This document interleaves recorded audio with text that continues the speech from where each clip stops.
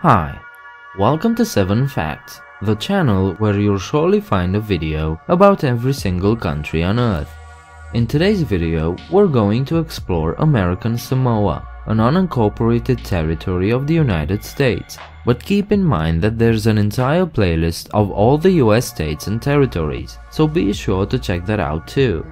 Please remember to subscribe if you wish to see the 2 brand new videos I upload every Wednesday and Saturday.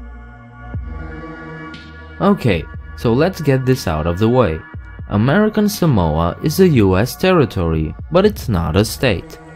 It's an unincorporated territory, which basically means that while it's controlled by the US, it's not actually part of the Union. This puts the territories at a disadvantage because, for instance, while states do have sovereignty alongside the federal government, territories do not. American Samoans are also the only ones that do not gain US citizenship at birth unless one of the parents is a US citizen. They are only considered US nationals and can obtain citizenship by naturalization if they reside within the actual union for 3 months, pass a test in English and civics, and take the oath of allegiance to the United States. If you ask me, this isn't quite the deal one would hope for. I'm guessing you don't know too much about American Samoa, so why don't we start with the basics, like location. This small territory of the US lies in the middle of the Pacific Ocean. It consists of 5 main islands and 2 coral atolls, which only cover about 199 square kilometers, so all the islands combined are no bigger than Washington, D.C. 55,000 people live in American Samoa, 95% of whom live on one island, Tutuila. One more thing to know about them is that they are patriots, despite their status within the US. This small nation has the highest rate of military enlistment of any state or territory. Have you ever heard of the Spanish flu? Amazingly, in most cases the answer is no. Well, you better listen up then. The 1918 flu pandemic was probably the deadliest one you've never heard of. It was an unusually deadly influenza pandemic caused by a mutation in the H1N1 subtype of the flu virus.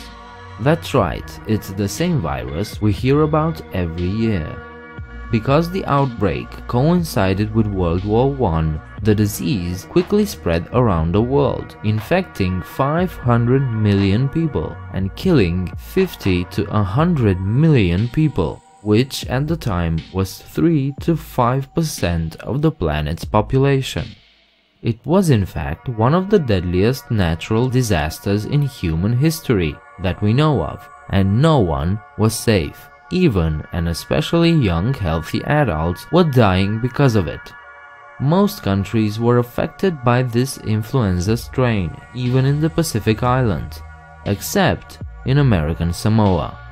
Here, the government quickly imposed strict quarantine regulations by surrounding the islands with warships. Thanks to Governor John Martin Poyer, who requested the ships upon hearing reports of the outbreaks on the radio, American Samoans were spared by this wave of deaths.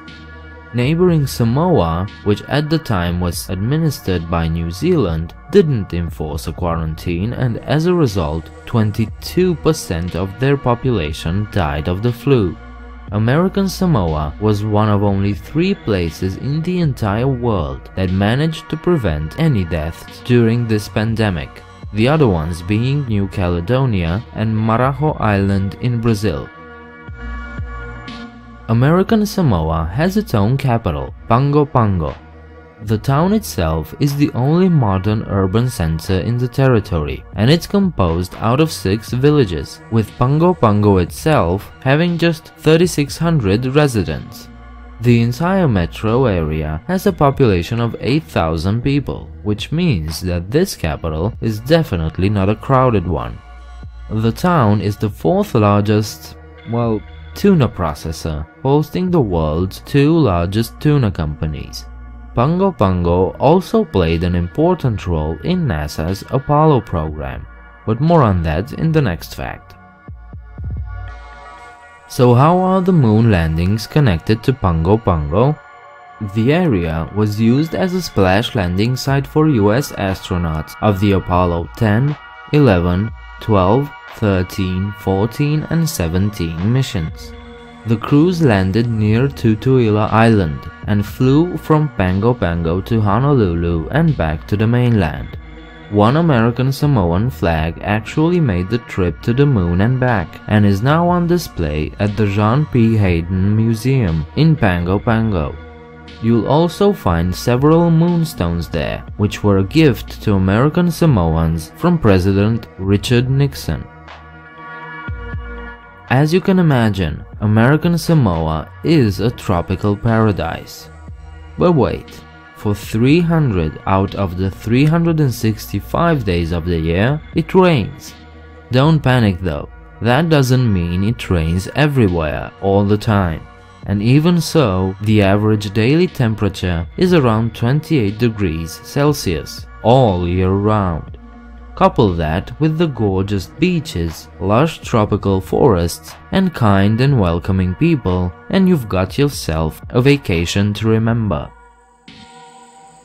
I'm guessing you already figured out that American Samoans are ethnically Samoans, thus having a lot of things in common with the neighboring sovereign nation of Samoa.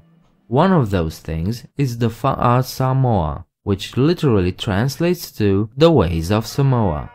Fa'a Samoa consists of the Samoan language, customs and culture, a collection of the traditional and continuing Polynesian lifestyle. One characteristic is the strong family bonds. Villages still center around the family. Fa'a Samoa is completely understood by all Samoans and provides support and direction. The most important concept of the Fa'a Samoa includes the way you stand, walk, and speak. Everyone, regardless of age, is ought to know how to stand, how to walk, and most importantly, people will be able to determine if you are a true Samoan through the way you talk. Respecting and honoring elders is also paramount in Samoan society.